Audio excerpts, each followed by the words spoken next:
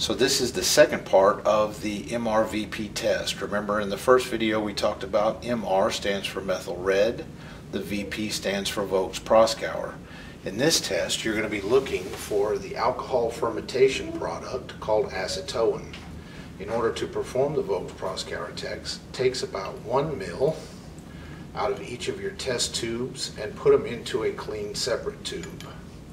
After that, you're going to add the first reagent, which is called alpha naphthol solution. You need to put exactly 12 drops of this solution in each tube.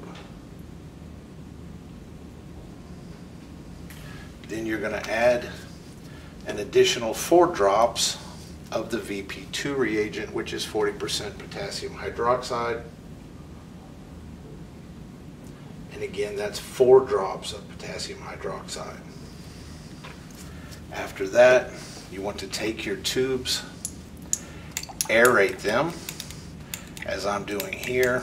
Notice the color change, kind of a greenish color, and you're going to notice a lot of bubbles on top, but you want to get as much oxygen in there to initiate the reaction as possible. Now you're going to set your timer, and this could take anywhere from 15 to 30 minutes for the reaction to occur. If you have to wait longer than 1 hour, you have an invalid reaction. Okay, so my reaction took just about 18 minutes. Notice in this tube you have a cherry red color. The bubbles are still on top in both tubes, but this cherry red color means that acetoin was produced, and this would be a positive VP reaction. The other tube, notice, is kind of a brownish color. Sometimes it can also be copper, however it's not red. So the appearance that you see here would indicate a negative VP reaction.